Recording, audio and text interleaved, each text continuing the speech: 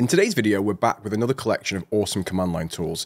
If you haven't seen my previous CLI tools video, it's linked above. And as with that last video, unless otherwise stated, the tools mentioned can all be installed using your package manager of choice.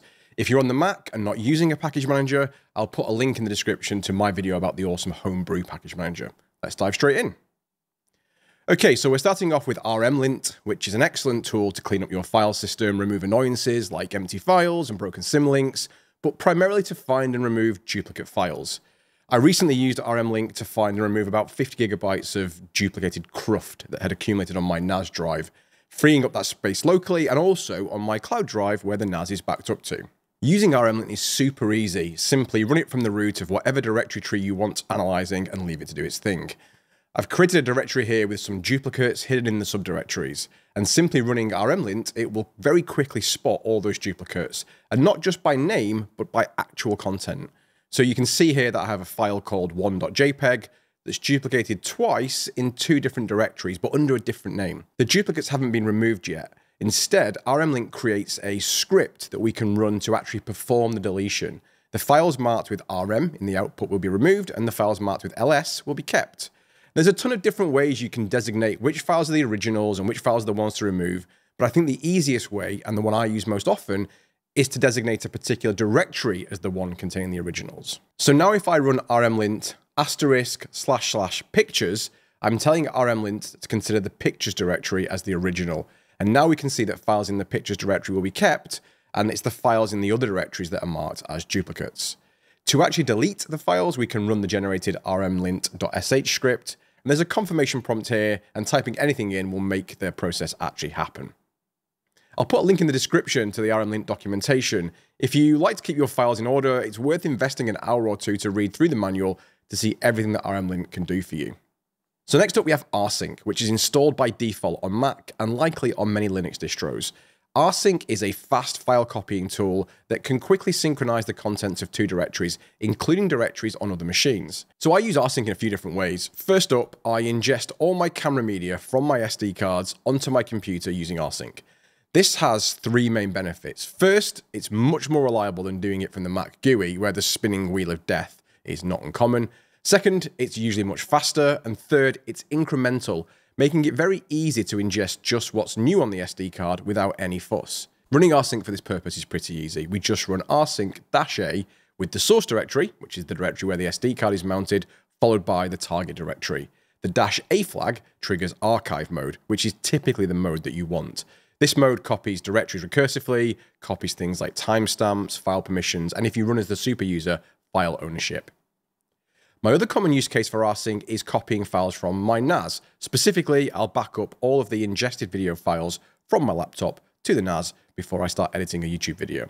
There are two main approaches to this. You can mount the NAS as a volume on your computer. So here I have my TechCraft NAS mounted as a folder in macOS. I can then use this directory as the target directory in an rsync command, and this is just fine.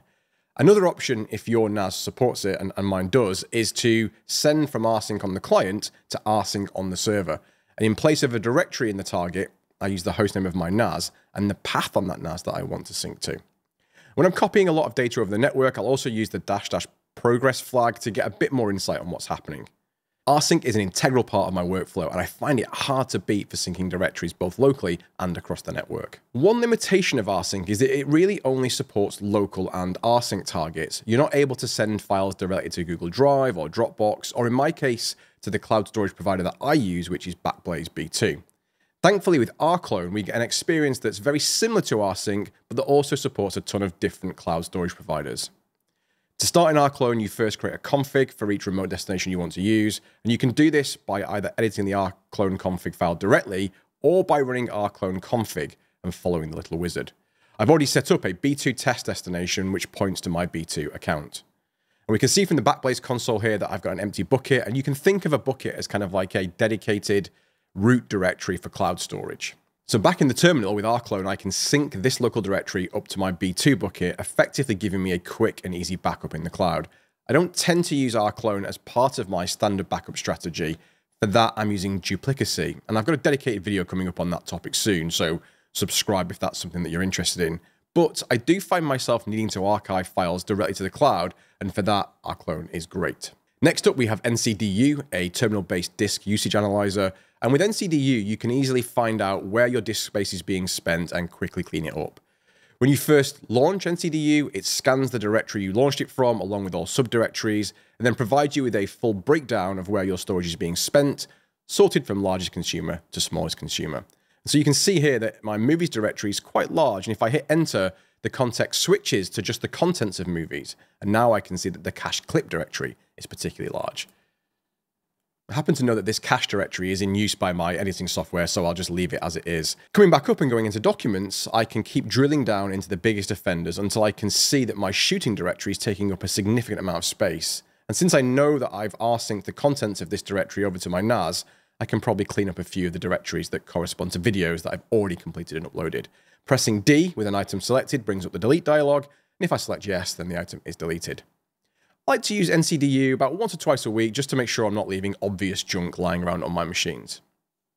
So next up we have btop, an excellent terminal-based system monitor. There's a huge selection of terminal system monitors. I think there's top, htop, glances, and I'm sure many, many more.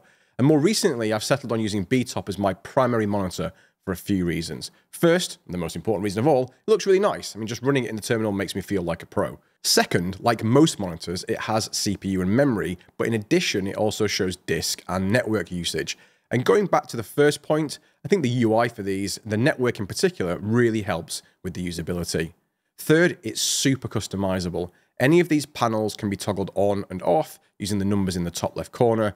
So I can toggle the CPU panel by pressing number 1, and notice how this gives more space to the other panels which adapt to use the free screen space. We can toggle through some preset layouts by pressing P, and in particular, I really like this layout showing the network traffic in great detail. I'll often use this to monitor the throughput when I'm syncing a lot of large files with rsync.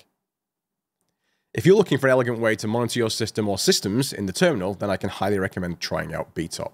Last but not least, we have ntfy, which I'm going to pronounce as ntfy to save everybody's sanity. With ntfy, you can send notifications directly from the terminal.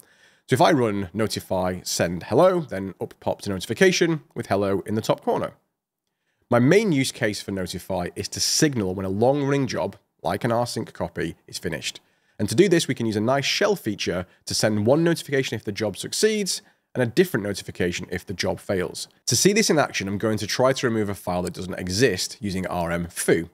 I'll add to this command $&, followed by ntfy send success, and then $, followed by ntfy send failure. The command after the $&, which means and, will run if the first command is successful, and the command after the $, which means or, will run if the first command fails.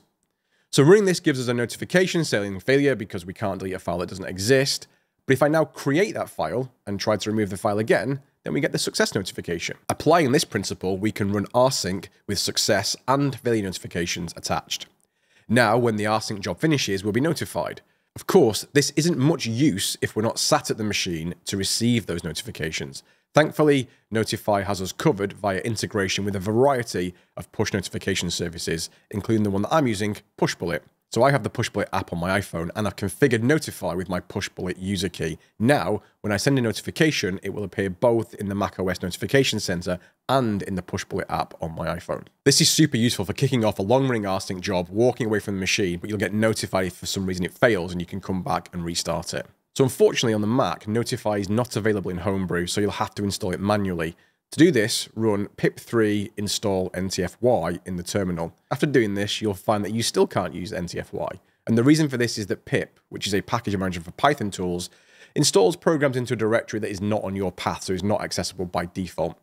To add this directory to your path, open up the zsh.rc file that's in your home directory, in your favorite editor, and add in these 3 lines, which will add the correct directory for your Python installation into the path. I've linked to a page on my website where you can copy this snippet so you don't have to worry about transcribing it from the video. Save the changes, then open up a new shell, and now you'll find that Notify is available to use. So there we go, 6 more awesome command line tools that I think if you're not already using are definitely worth trying out. I picked these 6 tools in particular because they're an integral part of the workflow I use to ingest my YouTube videos and process them and back them up and so forth. And I'm sure that many people will have similar workflows for which these tools are equally useful.